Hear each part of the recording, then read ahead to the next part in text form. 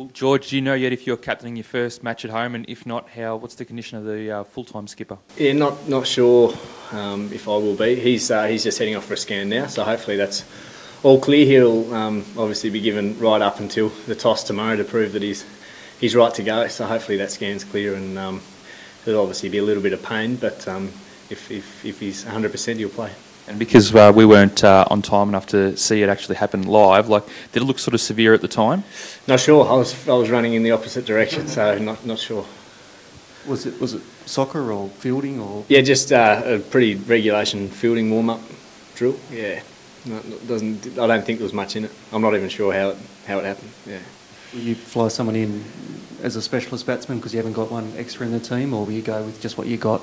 Once again, I'm not entirely sure what they'll do there. I haven't been privy. No doubt the selectors will sort all that out, and Michael and Mickey will sort all that out. But I think hopefully that scan comes back clear, and best case scenario, Pup still plays. Are you okay? Nasty one from Mitch in the nets there. Yeah, it's not much fun facing Mitch. No, either of the Mitches in the nets. That's fine. That's just. It just gets the heart going a little bit facing those guys. The way I gee myself up for it is that if you can get through those guys in the nets, and hopefully anything you face in the middle should be hopefully a little easier. The Channel 9 guys have been fascinated with your wrist injury. Was it the same hand or same? Yeah, it's just that top hand. It just jars every now and then if it gets it in the right spot. I actually think it's an injury that's helping my batting, so it can, as long as it doesn't get too painful, it can hang around for a little bit. How can it help your batting? Mate, it only hurts when I lose my top hand. So obviously top hand very important with the bat. So if I keep it strong and firm, then I seem to hit the ball a little bit cleaner. And if Clark doesn't play, will you captain, or would it be David Warner? I believe I will. I think I will. Yeah, but once again, I guess that all depends. That's up to the selectors to make that final decision. You just mentioned Mitch Johnson before. Do you think that's sort of been one of the, less stated developments of the summer, the way he's come back really so strongly? You've seen that even in the past few one-days? I'm not privy to what he's been working on, what he's done differently. I've never enjoyed facing him in the nets, whether he's been performing internationally or not. But so I certainly think he's in a really good place mentally. Physically, he's obviously a bit of an animal, so it's great to see him bowling well. I thought he bowled really well in Brisbane the other day. It would have been nice to have a few more runs on the board for him so we can really unleash it, and hopefully that's the case tomorrow. First game at home, a special occasion? Yeah, it will be. Yeah, really looking forward to it. And plenty on the line too. It'd be nice to salvage this series, escape with a 2-all, get it back to level pegging. There's a lot on the line. Not the way we would like it. It would have been nice to be down here playing for a victory, but for a series victory. But anyway. Clark aside, do you know if there are any other changes forecast at this stage? I'm not sure. I wouldn't imagine there'd be too many. Considering the batting struggles the team's had in the past two matches, does it put more pressure on if you have to replace obviously Clark with probably Maxwell, who's sort of like a batting all-rounder? I think if you're replacing Michael Clark with anyone, it's a step down, and that's no disrespect to whoever's going to replace him, or it needs to replace him, but. He's obviously an outstanding player. So whenever you're losing, one, the experience, two, the calibre of player, it's a challenge, which hopefully guys step up into, and that's what we're hoping. That's what we've lacked in the last couple of games, is someone stepping up to, as an individual, even in a batting partnership, to fill the gaps that Mike Hussey leaving, Ricky Ponting leaving that side has created. But with that comes huge opportunity, and that's the word that we keep using, and that is still there. And I think if the group individuals within the group can stand up, particularly at the top of the order, and just settle the change rooms down, get a good partnership going, and I think you can see, we saw in Melbourne how well the guys can bat. And on Kulaseka's last visit here, he was pretty ineffective in the test, but what has it been about him in the past couple of games that's made him so effective with the white ball? I think he's been very accurate, and he swung the ball nicely, and that's there's an art to that in itself. In when the ball is swinging, to still have the control to land it exactly where you want, and there's no doubt that he's bowling very, very well and putting the ball almost exactly where he wants it more times than not. So he's the challenge for us is to combat that, and whether that's doing something different as a batsman or being a little sharper with your feet, putting him off his game, whatever it might be, hoping he has a bit more of an off day. But there's no doubt that he's at the top of his game at the moment. Carl, high-scoring ODIs down here last summer. Have you had a look at the pitch, and what can you tell us about it? Haven't had a look at it, but generally this year it's been a little slower, I think, than what it has played in previous years.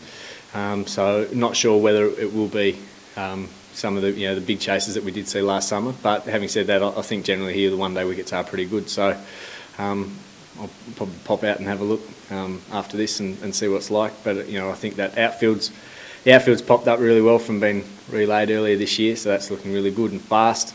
So I'm expecting a reasonably high-scoring game. Considering the way the team went with your first match in charge in Melbourne at the start of the series, can you sort of fathom that you're here needing to get a win to salvage a series draw? Well, I think for me, that's the challenge of international cricket, and that's been probably the biggest step up I've found, and I'm sure other guys find it the same, is that that intensity of a series, and knowing that you play, you have a day off, you play, you travel, it's non-stop, and the change from domestically is you might play a good side twice a year, and once here and once somewhere else. Whereas you're coming up against world-class players day in, day out here, and that challenge doesn't go away. And particularly someone like Sri Lanka, who have such a great one-day record, I don't think we were expecting anything other than what they've produced. Unfortunately, we haven't quite played the cricket that we'd like to be playing as consistently as we'd like, but the one positive is that we know we can bat as well as we did in Melbourne. The challenge is to get back there and to do it more often. So the day before, Sydney crowd was excited. Then I think for tomorrow's match, high expectation would be more pressure for you. For the team? Yeah. Well, my thinking on that is that I think when you play for the Australian cricket team, there's always expectation. The expectation is that we will be the best team in the world, and that's, if we're not there, then that's what we're working to be. So as soon as you come into the team, there's expectation, and there's expectation that we're going to be very, very hard to beat when we play series in Australia as well. So the challenge is certainly there, and Sri Lanka have played some really good cricket. Whether we're blooding some new players or not, I don't think that changes, and players know that.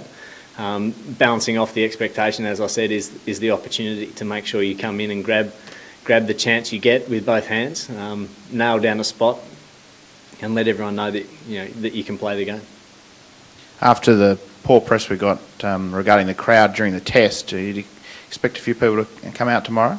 Certainly hope so. Yeah, I mean there's been some good cricket played. It hasn't been our best cricket, but I think there's still been some intriguing battles going on. So I haven't seen the weather forecast. That seems to play a little bit of a part here in terms of crowds. But if the weather is good, I'd like to think that Tasmanians will come out and deck the place out, because there's a lot of places around the country that really do enjoy their cricket, and there's no doubt that seeing it live is something special. You mentioned that Sydney crowd the other night. They were having a great time. It was like the world's biggest outdoor disco there for a little while. So hopefully the cricket can reflect that as well.